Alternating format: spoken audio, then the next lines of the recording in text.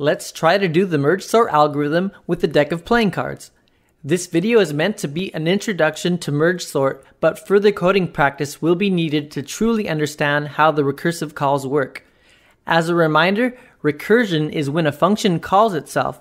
As you can see, the merge sort code calls itself twice with array A and array B. So let's take a look at the merge sort algorithm. Merge sort begins by taking the array of cards and splitting it in half. This process repeats until you are left with several arrays with a single item in each array. Now we begin sorting by taking the first pair of cards, which are the 8 and the 3. Since 3 is less than 8, it will be sorted to the front of the new array that has a length of 2 cards.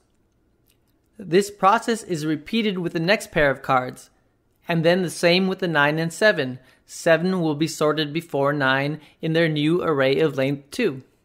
And lastly, the 6 and 10 will be placed into an array together.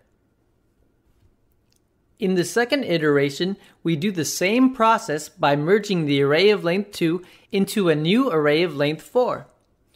In this example, the 3 will be first, then the 4, the 5, and 8 last. We do the same with the second half of cards and sort them into a new array of length 4. So we combine 2 arrays of length 2 to create one new array of length 4. Notice how we are working with 2 arrays just like the recursive function calls in the pseudocode. Lastly, we do the final merge by creating one array with all 8 cards and sorting those together. Once we have a single array with all items, we have worked our way out of the recursion calls and now have a sorted array. One side note, if there's an odd amount of items in the array, the sort still works. One array will just have one less item than the others on each step until they're all merged together at the very end. The complete merge sort process can be diagrammed like this example. However, it does not really show us the path of the recursive function calls.